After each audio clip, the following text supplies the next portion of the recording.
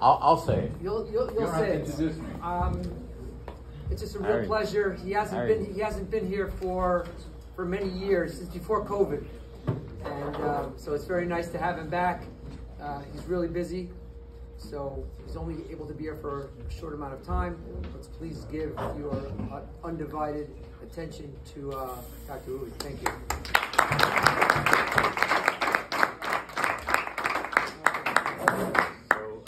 Thank you, Rabbi Seawald, Rabbi Smith. They really try to bring the best to this, yeshiva, and this is probably the only yeshiva. I lecture in other high schools, but this is the only yeshiva that actually looks for people who are very interesting and tries to basically give it to their students. So kudos to you guys for doing this.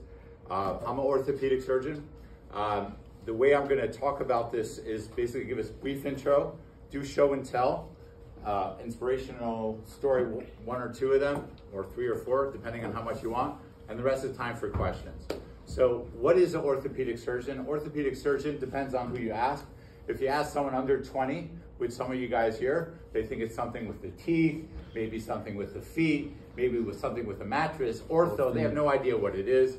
If you ask someone above 40, they know what an orthopedic surgeon is, because most of the times they have to have something done, or God forbid if someone had a trauma, they need an orthopedic surgeon. So orthopedic surgeon is basically a surgeon that takes care of any of the issues that have to do with the muscles or bones, okay? Within orthopedic surgery, there's 7 subspecialties, okay? So there is a joint specialist that replace total joints, and I'm that. There's a sports doctor. I also do that as well. There's spine, there's pediatrics, okay? There's tumor, they take care of oncology. There's a lot of other areas in orthopedics that you do a specialty. So how do you get to be an orthopedic surgeon from high school? Just to give you a little snapshot of what it takes is it's 4 years of college, 4 years of medical school. And I see someone with the Cornell jersey. So I went to Cornell Medical School, and 5 years of orthopedic surgical residency and internship. I did at NYU at New York. And then 1 additional year of fellowship out here in LA doing arthroscopic surgery, and we'll talk a little bit more about that. So if you hear all those things, and I finished that 20 years ago, you ask a question, and most people, when I say I'm an orthopedic surgeon, they see I have a yarmulke, a beard, I'm a Lubavitcher. The first question they ask is, so when did you become a Baal Tshuva? It's a legitimate question. Nowadays, Baruch Hashem, there are people who are going through the system and then become professionals in this sort of realm that takes multiple years of training and school and everything like that. But back when I started, there was very few individuals, and if I were to give a lecture to Yoek, for example, they wouldn't let me because it would be not sanctioned. But I went through the system. As I spoke to some of you, I know your fathers, I was roommates with some of them, I went to yeshiva with them, and I went through the system. We could talk more about that, but I just want to give you a snapshot of what an orthopedic surgeon is. When we say brachos in the morning, we say zoikiv kefufim. God makes people who are bent over, and he makes them straight. So orthopedic surgeon is basically the shliach that we're allowed to take people who are deformed. Literally, ortho means a deformity, and you correct the deformity.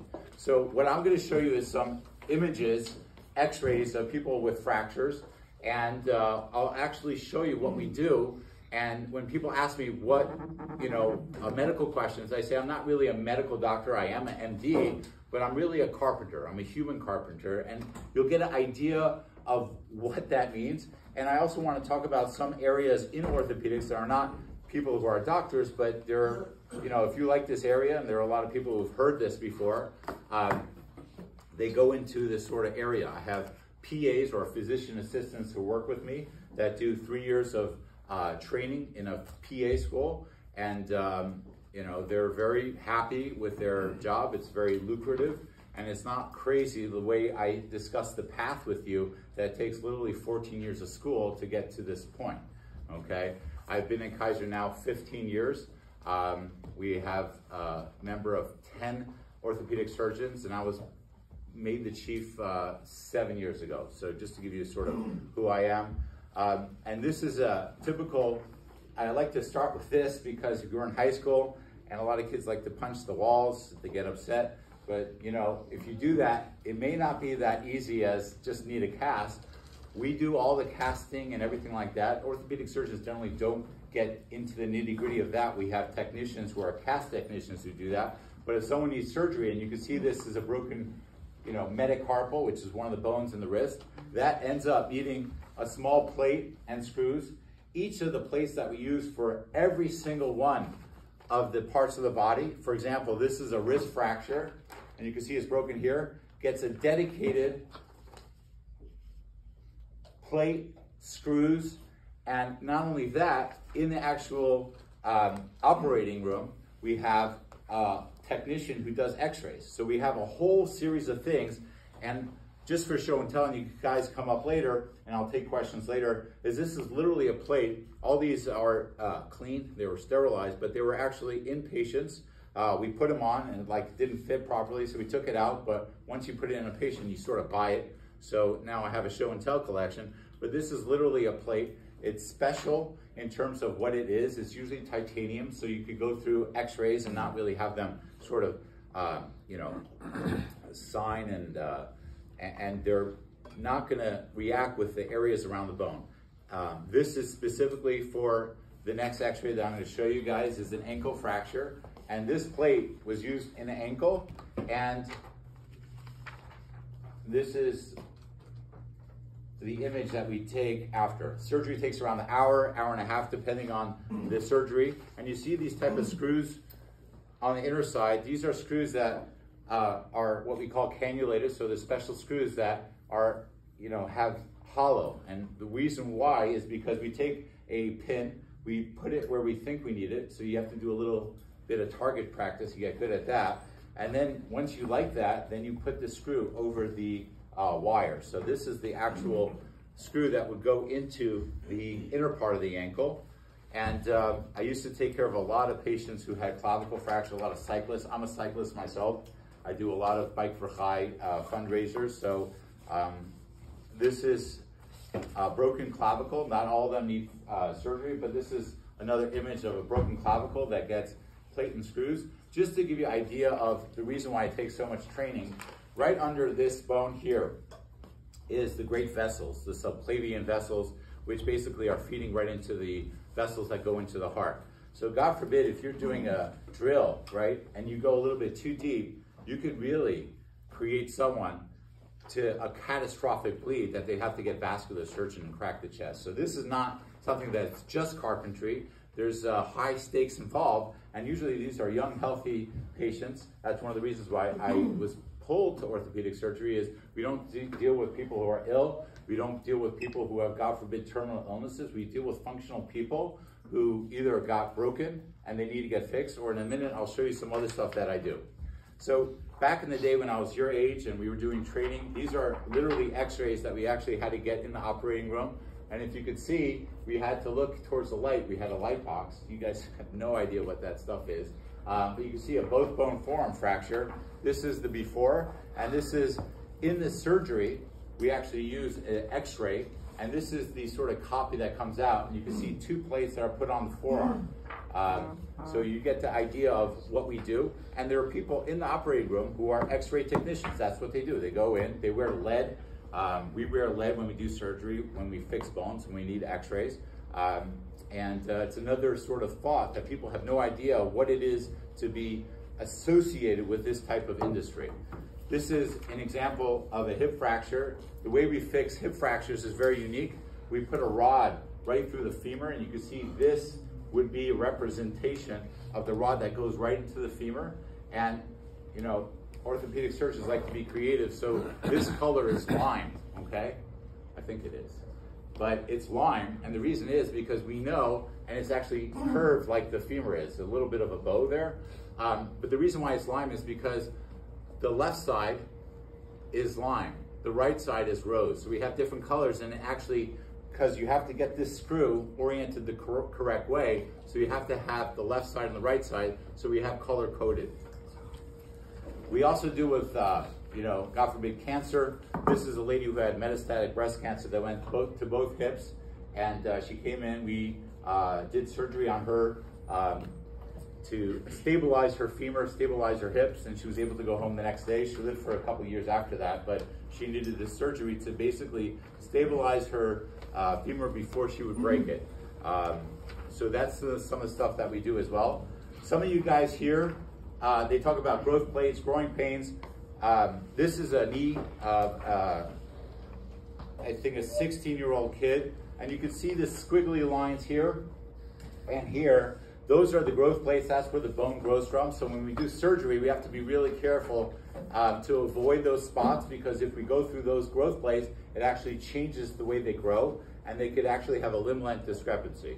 So that's something that we like to show in distinction or in contrast to this. This is the bread and butter of what I do. This is a patient who walks around with a limp, a cane. Hip and knee arthritis is the sort of thing that I do. This is the show and tell stuff that I have here. So you see bone on bone arthritis, and then we go in, takes around 2 hours to do the surgery, and we resurface the bones. Replacement sounds kind of scary, and I tell the patient it's not really replacing. We go in like a dentist. If you go to your dentist and they say you need you have a tooth that has multiple cavities, and a filling is not going to work, what's the next step? They do a crown. So a crown is they smooth down the tooth, they give you some numbing medicine, and they put a cap on it. So this is the same idea of what we do in a knee replacement. So just to say, this was in someone's femur. This is the part that is, here's a side profile, that goes on the femur. And this is something that covers the bone completely. And then when someone walks on it, it's not rubbing bone on bone, it's what we call articulating, or this is another type of substance. It's very long lasting. It's called oxinium, it's alloy. The interesting thing in residency, we actually have to learn the study of metals, how metals interact with the body, because if you don't know that stuff, you could potentially put something that could cause erosion. So this is a knee replacement picture, and here is a person with hip arthritis, and this is an x-ray of someone having hip. So let me just tell you that hip surgery, hip replacement surgery is 98% good to excellent results. They last for 25, 30 years. And not only that, when you come into your office and you see patients with hip and knee arthritis, you have changed their lives. Not just a little bit, but dramatically. They're out of pain, they're functional, and they literally want to come and hug you because you have changed their lives. That's what I do day to day, and I'm blessed to be able to do that. And here is a sort of a type of different model. Sometimes we use these implants. We put bone cement in there, and then we basically hold it. This is a different type of substance where you could see, and later on you could feel it, but this is rough. And it has a material called hydroxyapatite that the bone actually grows into it, and it fuses with the bone. And it lasts literally for the life of the patient typically. Coming and winding down to our show and tell, this is arthroscopic surgery. What I do, and half of my patients are younger patients who have sports injuries. So we do surgery through tiny little poke holes. And the surgery is actually done on a screen that you can actually visualize everything. And these are the images that are coming from that. So someone who tears a rotator cuff, you're not opening the shoulder, you're actually doing what we call triangulation. So you're basically having to know how to operate, looking at a two-dimensional thing using 3 dimensions. And what we do is we basically, and this is a couple of different models of little anchors. These are synthetic material that goes into your bone with stitches attached, so we bring the tissue there, and it becomes part of your bone within a year. So this grows and goes into your bone, becomes part of the bone, and if you look at this image, you can see the rotator cuff tendon getting fixed, going into the hole where the shoulder is to fix that torn tendon. And this is not an open surgery, this is done arthroscopically, and that skill set took me another year to actually master after my 5 years of training. I do a lot of ACL surgery, and just a representation of ACL surgery, a lot of you may know people who have had ACL surgery. This is someone who basically had an area that the tendon was supposed to be in there, or the ligament, and we basically go in, We harvest, that means we take a part of their tendon and we turn it into the ACL. That's in their knee, not cutting open their knee, but done arthroscopically. And these are some of the tools that we use. And we work with physical therapists. That's another area that a lot of people show interest in. We work with nurses that are dedicated to orthopedics. And it's a very rewarding industry. One of the things that people don't realize is all these sort of implants is what we call them. The this if you have if you need a weapon, this is pretty good too. But the people who actually sell this equipment, it's called Smith & Nephew, Arthrex, a lot of different companies, they actually come into the operating room and they are the people who are saying, doc, what size do you need? They open the box, they give it to the nurse is sterile, gives it to the doctor. So when I'm doing a knee replacement, just to give you context, in the room, there's an anesthesia doctor, there's myself, I have a physician assistant, there's a scrub tech, the person who's basically helping me do the actual surgery, and sometimes there's another scrub tech, there's an x-ray technician in the room, and then there's an OR scrub nurse that basically runs around, makes sure everything's safe. And I'll sort of close out with this, is before we start any type of surgery, there's a timeout. In life, you need stop what you're doing, what's your intent, what side are you doing, and it's very serious. You have to basically record that you did a timeout, and it's a good metaphor for life, that everything that you do, you have to be with intention. You have to be mindful of what you're doing. And I also find that a very interesting thing, and this is also a Hasidus thing, is there's a surgery that we do, it's called microfracture. If someone has an area where the cartilage on the bone, let's say this is a nice 15-year-old kid's bone, and you see the cartilage is beautiful inside the knee, it looks pristine, it's white, but let's say there's an area where the cartilage is missing, we go and we do a microfracture surgery, which means we go inside, we perforate the marrow, so stem cells come out, and then they grow into cartilage. So, sometimes you have to break it to allow it to start healing. That's not just in life, but it's also physically in the actual body during surgery. So this is the part of my show and tell. I'd like to share a couple of stories with you, and then afterwards, if you have any questions, I'm happy to oblige. So one of the things that people ask me a lot is, how were you able to go through this being Shomer Shabbos?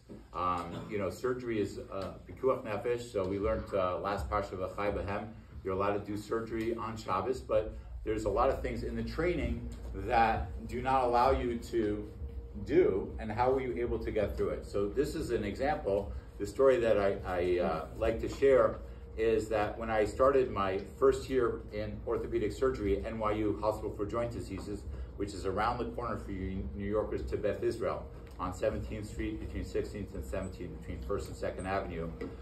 That's where the Rebbe, by Gimel Tammuz, who's in Beth Israel, around the corner from that, by that park. I'm dating myself, but I'm actually older than you. So,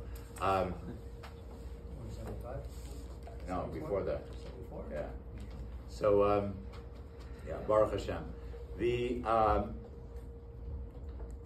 The residency program had a test that was given on Shabbos. I didn't know about it, but it was a required test. It's like the, finals for all the orthopedic surgeons. Just to give you an idea of how many orthopedic surgeons in the country are graduating every year, there's 550 of us that graduate a year for America. So approximately one orthopedic surgeon for 10,000 individuals. So if you have a group of 10, you're servicing a lot of people. So they said there's a test that's given on Shabbos. There was a 5th-year resident, he's called the chief resident, comes over to me and says, Ruby, I'm from, you have to, he wasn't wearing a yarmulke, he was modern Orthodox, beautiful, beautiful person. He says, you're gonna have to take the test on Shabbos. I told him, I do surgery on Shabbos, I'm not taking any tests on Shabbos. And it was 6 months before the actual test. And I'm like, I'm not gonna deal with it because I'm not taking it. A month before, I see everybody studying for it, and I'm like, I'm not gonna take it.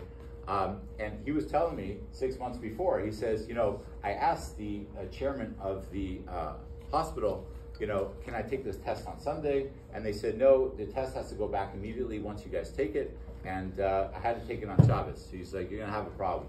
So a month before, closer to 3 weeks before the test, I was summoned to the chairman's office. I did not contact him. I did not ask him. I just was not going to take it, see what happens. He brings me into his office, asks me questions, how's the training going? And this is just to give you an idea of when you do orthopedic surgery internship and all the interviews for it.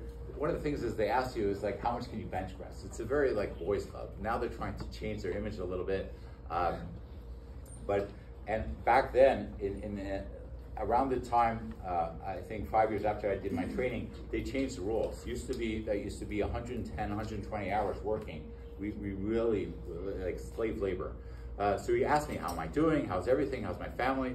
I was married with kids then. And then he says, so what are you gonna do about the in-training test? And I didn't answer him, I just looked at him. He says, I see you wearing a yarmulke, and he said that. And he says, I want you to come to my office at 7 o'clock in the morning, Monday morning. We're gonna have you do the test. And then when you're finished, we're gonna submit it. It's gonna be a little late, but it's gonna be fine, to the board, orthopedic boards.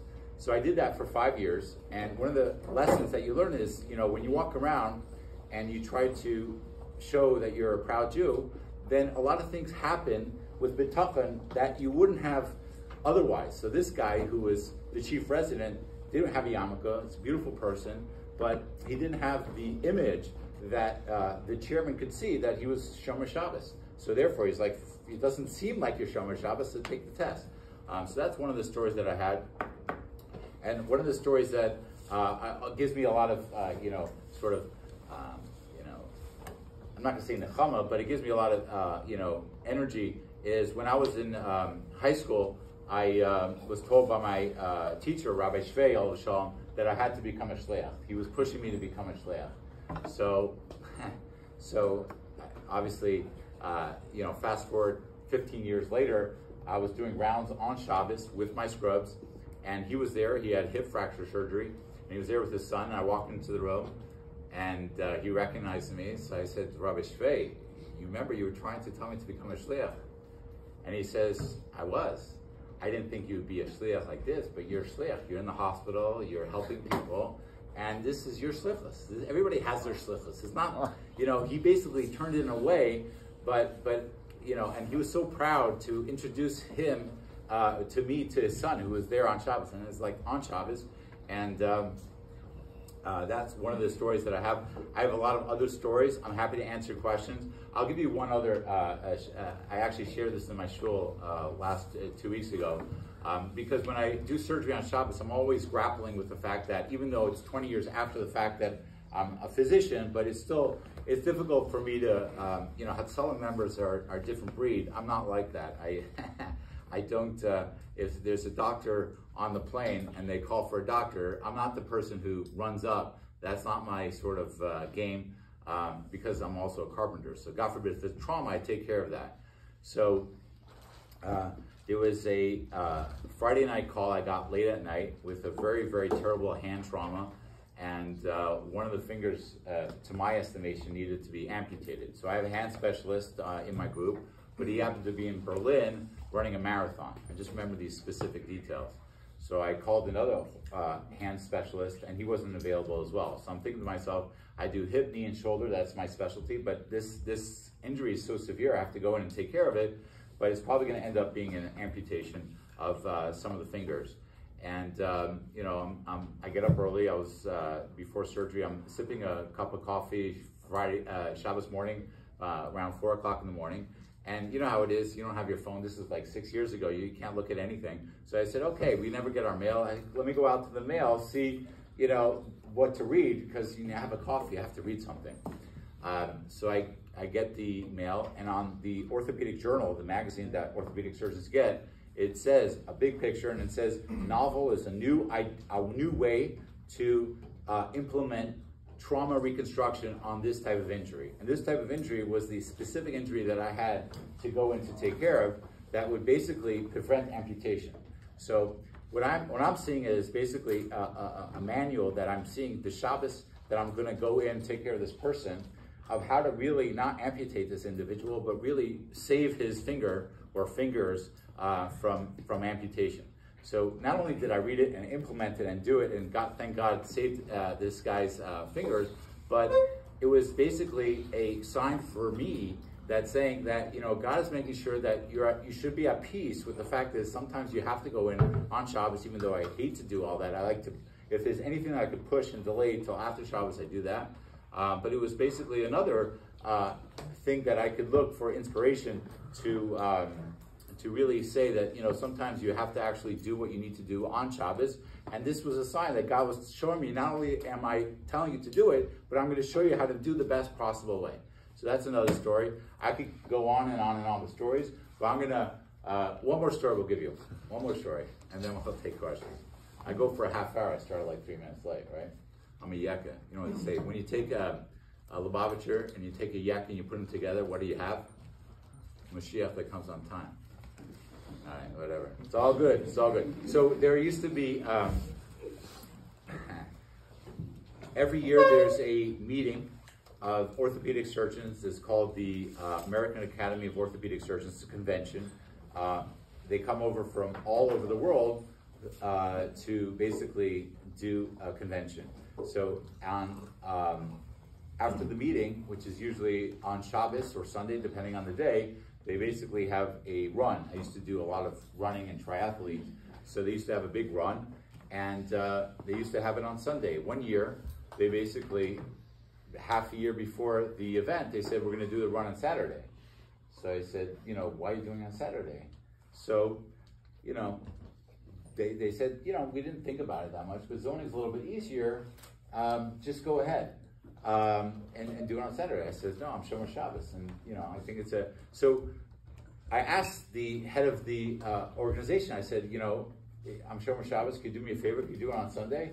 And sometimes if you just ask, doesn't matter what, you know, the, request is. This was like a running thing, so it's not a big deal. They're like, sure, we'll change. So they changed the whole venue to do on Sunday. And sometimes you just have to be proud. You just have to ask, and then things will fall into place. So in a nutshell, this is what I do. And I'm happy to take any questions that you have. I would say that the only sort of disclaimer that I do is anything that has to do with your own specific injury or pain, we're going to put that on the side, and we're basically not here to have a, you know, small little clinic. We're here to teach you guys about things. When I ask you to say your question, then just say who you are and where you're from. So we're going to start with the back row. We start from my side over here. What's your name? My name is Pablo Goldstein from California. Very nice. I have two questions. Yes. First of all, what happens if you're exposed to the radiation of X-rays? Like, so that's a very good question. On the X-ray sort of lead that we wear, there's a sort of marker. It's called a densitometer. And we actually wear it, and every year we give it in. So if the radiation goes too high, we actually have to, you know, do certain protocols. But the bottom line is, it tests the radiation levels. Yeah, it tastes the. But the goal with every surgeon is to do the, let's say, hip surgery with the minimum amount of X-rays. Okay, so we take 5 X-rays, 6 X-rays, not too many. The doctors who do a lot of X-rays are the ones who do angiograms that the interventional cardiologists do, where they basically insert a dye into the veins, and then under live X-ray, it basically shows an image. I don't know if you've ever seen that. And those are high risk for a lot more radiation exposure. And we wear lead on our throat because, you know, early days, a lot of the surgeons did get cancers. So it's one of the work hazards. We actually, in the state of California, we actually have to do a license in fluoroscopy. So it's another level of, you know, accreditation that you need. So it's a concern. It's one of those work hazard things, but when someone is pregnant, then they basically have to stop doing a certain type of surgery sometimes. That's why there are not so many ladies in orthopedic surgery. And my second question is, have you ever worked with Dr. Strange? Dr. Strange. Somehow I know that. Are you Goldstein from San Diego? No. No. Where are you from? San Jose. San Jose. Okay. Dave Goldstein? Oh, yeah. That's Oh, very nice. I knew I looked familiar. There's in New York. There was a orthopedic surgeon who was his last name was Dr. Bone, and there was a pain doctor as Dr. Hurt, H-E-R-T-T. So it's funny how certain people go into certain Your areas. last name is Hurt. You should get into Pain management. Yeah. There you go. or other. All right, but that's a good question. Next, what's your name? Chelsea Dice from Sydney, Okay. Australia. What happened to the guy who was with you who didn't wear a kip and wanted So to- he was 5 years ahead of me. He's a spine surgeon now. He's a great guy, and nothing happened to him. What should happen to him? No, He was just what- telling me that, you know, I'm going to end up taking the test on Shabbos because he had to. He requested to take it on a different day, but they didn't let him. By the time, so it's a 5-year residency program. It was his last year. I was coming in, so he was giving me advice saying, you're going to have a problem. So actually, when I graduated, there was a person coming in who was, you know, from, and he was able to take the test in the same, on the top of the hospital. I remember the beautiful view. You know, back then you could see the Twin Towers, and taking the test in the, dating myself a little bit. Yes? I have 2 questions. What's your name? Aaron Markowitz from Nice. Very nice. First of all, what is the secret to your vascularity? Vascularity, what does vascularity mean? Your veins popping. My veins. So the reason so this is from my grandfather, Ola Shalom. So he was very vascular, but I think you're not asking that. I think you're asking, it looks like I'm a little bit fit. So I exercise daily. My wife thinks it's a little bit too much, but I do a lot of cycling. That's for the dudes. But I get up very early. I get up before 4, and I usually exercise for 90 minutes, usually indoor racing and stuff like that.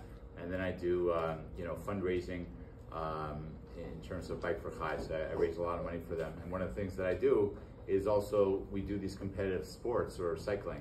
That's what I do. I don't sleep that much. I never did. When I was in Montreal Yeshiva, I was the person who basically opened up the lights in the base medrash. It was dark outside, but I was sitting with, that's when I like to learn, with a coffee, you know, and a quiet base medrash early in the morning. So I thankfully have a tendency that I don't need that much sleep. Second question Yes. is, what are your thoughts on compound movements and how they can affect your joints?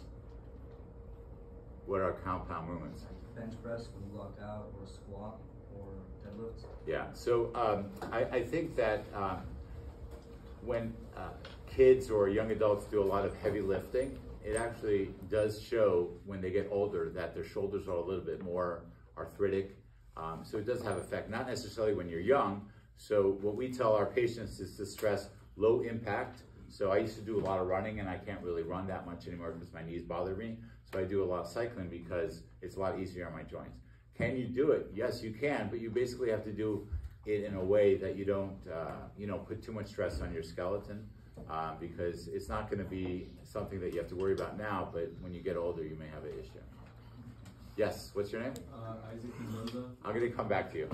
From where? Phoenix, Arizona. Nice, okay. My question is, do you do skin grafts? I do, my partners do a little bit more, but we do some basic skin grafts. But if it's a little bit too involved, then we get the plastic surgeons. So sometimes with the big traumas, we have plastic surgeons working with us. But the split thickness skin graft is what I do occasionally. But a lot of times I have my partner who does a lot more of them. He's a specialist in trauma. I do trauma surgery, but there are specialists in trauma.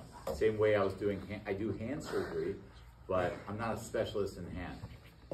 Okay, so why do you ask that question? Because I have a skin graft. Figured. Yeah. All right, cool. What's your question? My name's Yatin Rashi from here, Los Angeles, Nice. and my question is, how do you know whether or not to answer if it's that bad on Shabbos?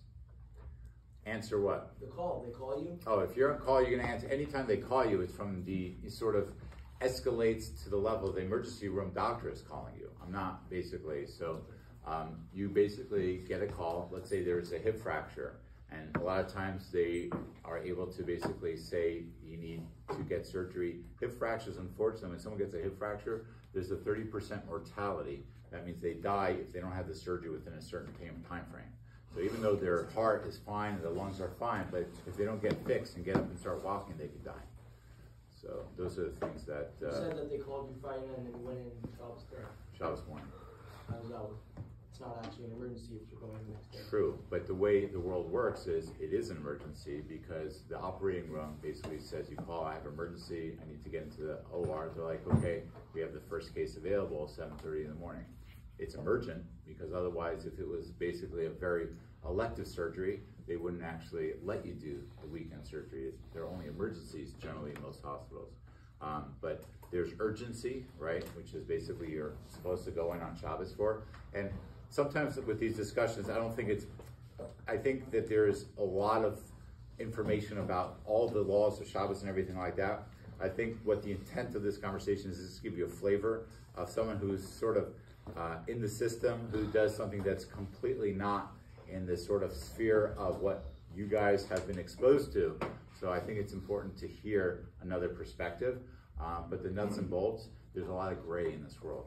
So I will basically give you sort of readings, and that is where a lot of people who are thinking about medicine decide that they don't want to do it because there's a lot of, I grapple with it even though I'm supposed to do it, but there's a lot of areas that, if you speak to one halakhic authority, they'll tell you should do it, but in a certain way. It's interesting. You're allowed to come back from the hospital, okay, on Shabbos. I always wondered that. I see that. But only if you're married, because it's showing bias. But if you're single, you're not allowed to come back. It's interesting. Just think about that. All right, next question. Yes. When the board people ask What's your name? I know your name. I want to hear it again. There you go. When the board people ask you how much you bench, what was your answer? At the time, he's like his father. So back then, they. What? Nah, I know his father. So what's funny is that if you go into the basement of a hospital for joint diseases, there is a gym there, and there is a plaque. So my name is on the thing because back then I used to lift a lot. So that was 325 pounds 10 times, bench press.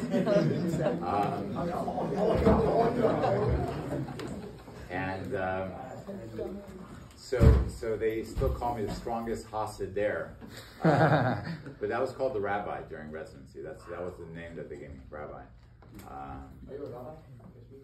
I have half smicha, and my grandfather wanted me to finish smicha, and the dean of the medical school wanted me to finish smicha. One of the reasons why I didn't, for better or for worse, is because if you're a rabbi in a medical school environment, they're going to consider you to be on the ethical panels, something like you sort of went into that direction. There's a lot of medical, ethical, and as a surgeon, we're very pragmatic, cut and dry. There's a problem, fix it. Medical doctors like to talk about things, hypothesize things. We're all about action. We have to make very difficult decisions with, a stressful environment. Maybe that's another reason why I do a lot of exercise, because it's very good for someone to have, sort of a positive channel to take all their nervous energy or anxiety and to do it. And I think you guys are doing all that now, but when you're adults, it's very hard to sort of carve out a time for yourself. But I think the people who do it have much more balance. But getting back to that answer, in my shul, I lane, I give a speech, I do a lot of things that other people don't usually do. So actually, in shul, they mostly call me rabbi. But it's not because of a smicha, it's just because of my function. All right, moving down. So that was a good question. Yes, what's your name? Mendel Tenemount from you mentioned the clavicle fracture, is that the shoulder blade? So the shoulder blade is a scapula, right, back here. So the clavicle is here, it's an S-shaped bone. So the actual plate, if you look at it, this is a small one. So this is basically curved like an S. So it lies on top of the bone. There are other ones that go inferior or on the side lateral to it. So it's very specific to the bone, but it's not the shoulder blade per se, it's the clavicle, which is right here. Collarbone? Collarbone, yeah. Yes, and back first. We're cousins. I can see that. Yeah. You said you work on like the joints, right? But do you work on specifically the bone or the cartilage or both? The whole joint. So the joint is cartilage, bone, ligaments. So I do ACL reconstruction, I do total joint replacements, and I do a lot of other associated surgeries with the knees and hips and shoulders. Now you understand why it takes, like after medical school, it's even a longer training period in just this area. Yes? Back to what you were saying, what would be the advantages or disadvantages of a compound movement for exercise? I don't like the bench, deadlift, or squat. You know, it's all good up until a certain point. If you overdo it, you may be prone for more injuries. So let's say you do heavy leg lifts that are so heavy that, you know, you could basically tear something in the labrum of your hip. And I see these, it's actually not so much of young guys, but young ladies who do a lot of gym exercises. They bench or they do stuff more than they should, and their body's not able to do it. So, you know, one of the things that I do, just to give you context, is those questions are really good, and for a physical therapist who actually could tell you exactly what motions and what are you doing and the most effective way to exercise, versus a person who basically goes in if there's an accident or there's a bad injury that needs surgery. So I'm this sort of carpenter. I'm not going to basically able to answer all your theoretical questions, but I can tell you that people who do bench pressing, that's one of the things I stopped probably 15 years ago, is because, what? Very maxed out. No, I started downscaling it. But my shoulders started bothering me, and I knew from operating a lot of patients with shoulder arthritis that this was part of their history. They were doing a little bit too much. Now, are there people who could do it and they do it all their life? Absolutely. It's very important to be, you know, fit. You know, it's it is critical, but like in everything in life, there's moderation, right? So if you have moderation, great. But if you don't have moderation, then you could go and injure yourself more. That's it. All right, so we're moving. You had a question already. I can just go. Yes. Yisrael Drizin from Crown Ice. Is the gore in it something you have to get used to, or something you're always okay with? That's a very good question. I was drawn to it when I was in. So I went to yeshiva, and then I was doing a smicha program, but I was basically getting more and more interested in this area. So I became an EMT. And the EMT calls that I actually loved were the trauma calls, which most of the EMTs couldn't stand. And you know, you wonder what draws someone. It's called Chassidus Tam Kamus. It's not really understood. It's hidden. But you know, my grandfather, my great-grandfather, and his father were all sheikhim. So it may be something that's related to that. In terms of what my father did for many years was construction. So there's inherent sort of same, you know, kav of what that is. But I used to have a program, students who used to come into the OR to shadow, and there was one, student here who actually went into the OR multiple times. So it wasn't him, it was someone else who actually, when I did something, I was drilling into the femur, which is part of the knee replacement, they actually fainted. So, you know, it's not surprising that happens. It's very disturbing to have people see what we do, but yeah, that's what I do. Can that prevent people from getting into the field? No, a lot of people have the initial reaction and then they're able to do it. But most people, I would say, you know, in the population are very, like, they see blood, they freak out and everything like that. But I sort of got that feeling that I was an EMT, we're doing trauma. I used to volunteer in the emergency room even before I was in medical school. So you sort of get an idea of what you want to be. And, you know, it's very, unusual for people to see, you know, my operating room has music, it's very chilled. Before Rosh Hashanah, we play Slichas. Not that everybody likes it, but I like to hear the vibe of Rosh Hashanah, so we get into it. When I was a resident, one of the things that, just going back to another story, is that one of the head of the hospitals came over to me. He was a Jewish guy, and he says, I know you're kosher now, but when you decide to go not kosher, I'm going to take you to the best lobster in New York City. So I told that story at my graduation speech, and I said, this is the environment that I came into, but I have to tell you that you guys didn't change me. I changed you guys, because at one point, Matisyahu, back when he was doing all the sort of King Without a Crown, that album, this is going back probably, close to 20 years ago, we had the entire operating room playing these King Without a Crown and, things about Hasidus in the operating room, because all the texts, most of them were black, loved that music. And so, sometimes you're able to transform your environment as opposed to you getting transformed from that. So that's another story. I'm gonna go get you. We got 10 minutes, so no repeats. You can come to me afterwards, but we're gonna go, what's your name? Nafi Granite from Florida. Nice. So two things. Number one, what happens to the plates after they're healed? That's a good question. So 90% of them stay in the patients, like you saw the clavicle, but sometimes it bothers people, and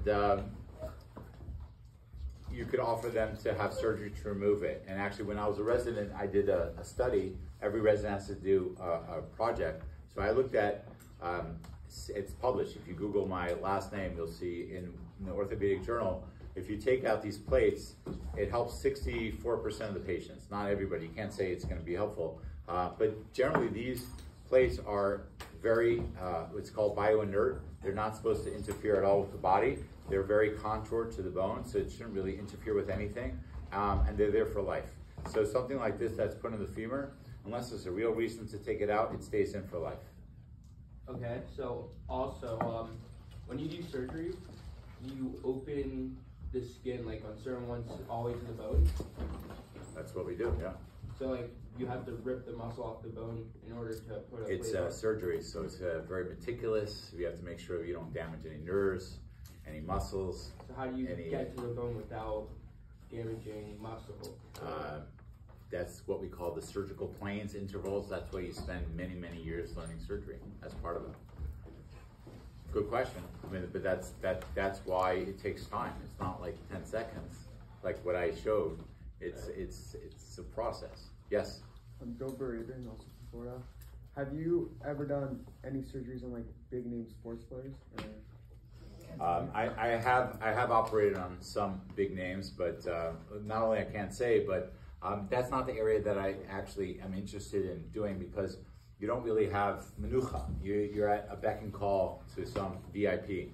So I sort of steered. When I was a fellow, we actually did a lot. We covered a lot of big games. When I was a resident, we used to cover the Mets and things like that. We didn't really have a choice, but that's what we did. We did Alvin Ailey. I don't know if you know that in New York there is sort of a dance troupe, so we used to basically have rotation through the doctors there. So if those dancers injured themselves, we had to go back to the area and help them. Good question.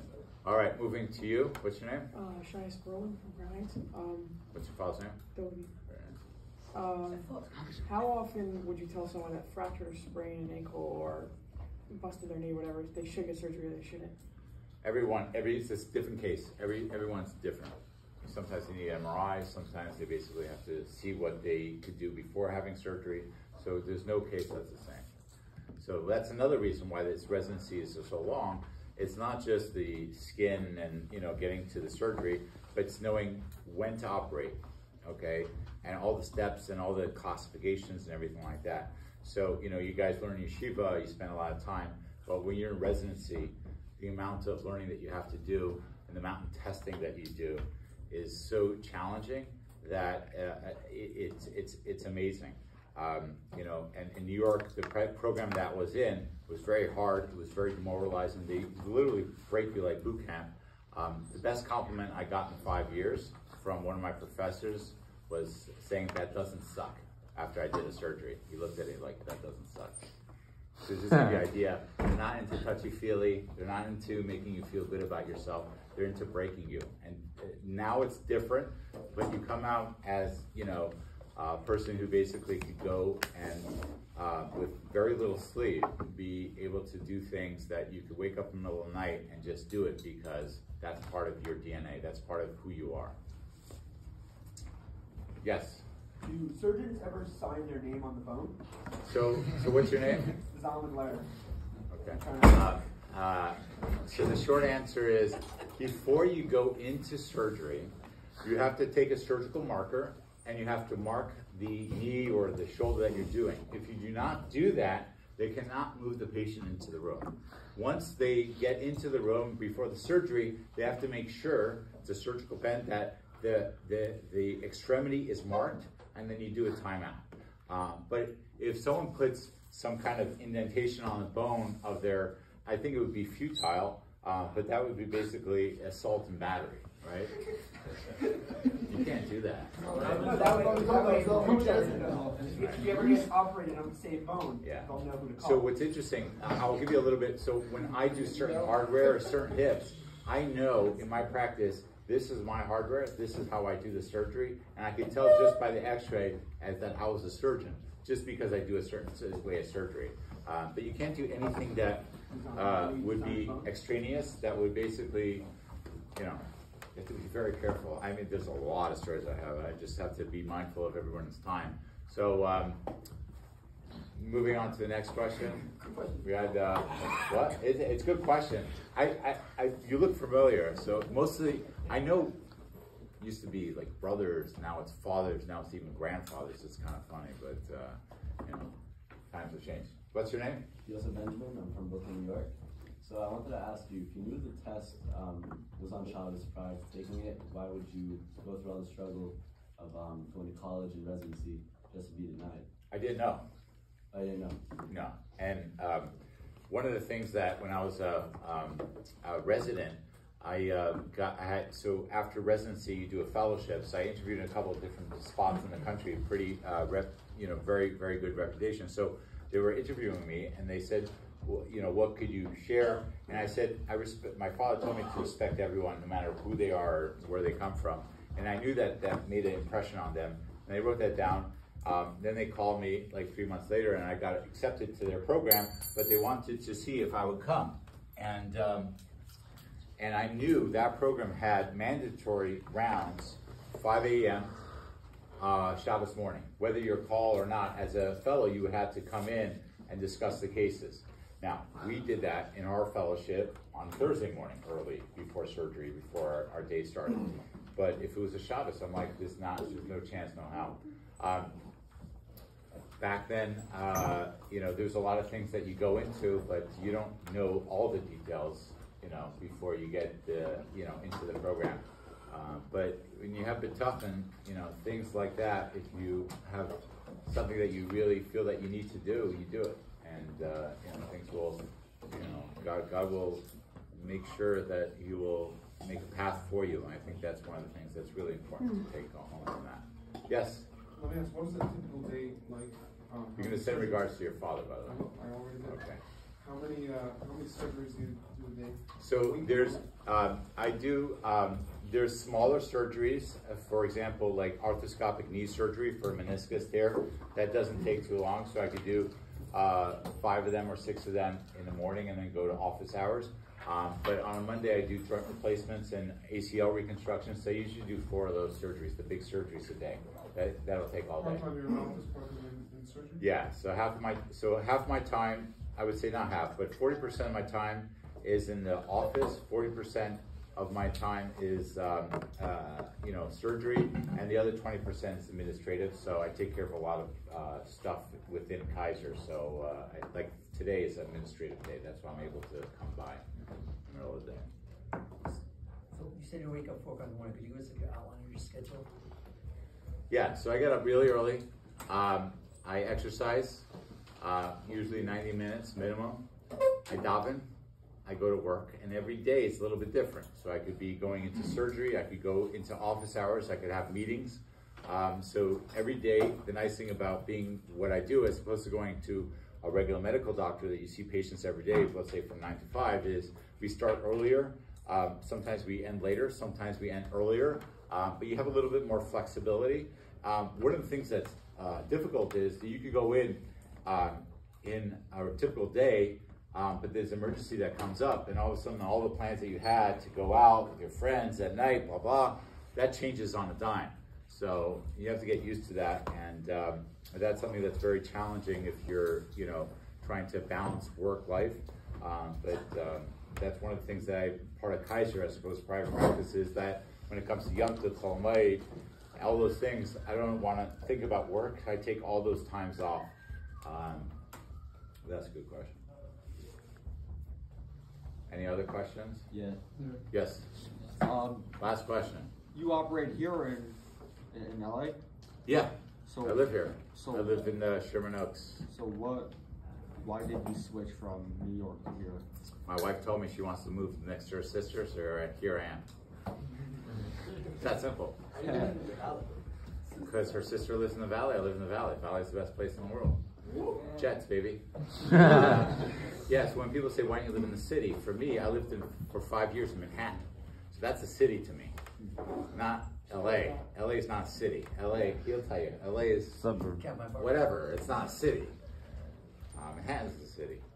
But, it's really an honor to share all my experiences with you, or I should say some of them. And thank you for really listening, and appreciate it.